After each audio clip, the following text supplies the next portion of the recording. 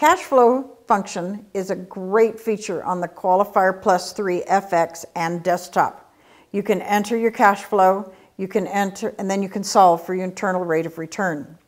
So say your customer wants to buy a piece of property for $225,000. He'd like a 10% return on his money in 3 years, and he'd like to get $275,000.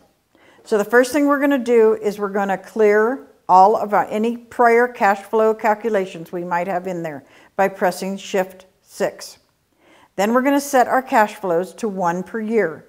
So 1, Shift, Divide. Now we're going to enter his initial outlay as a negative because this is cash going out. So Shift minus cash flow. Now his first yearly income is $16,000. His second year, he's going to get $16,000. And see, I missed a 6, so we're going to back it up.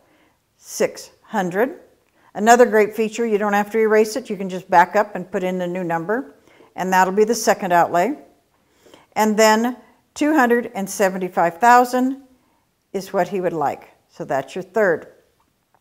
Now, to calculate the internal rate of return, we're just going to press the IRR key. It's going to take a few seconds to run, and instead of 10%, he's going to get 11.69% back on his money. So that's a quick overview of the cash flow example, and for more detail, go to www.calculated.com/support.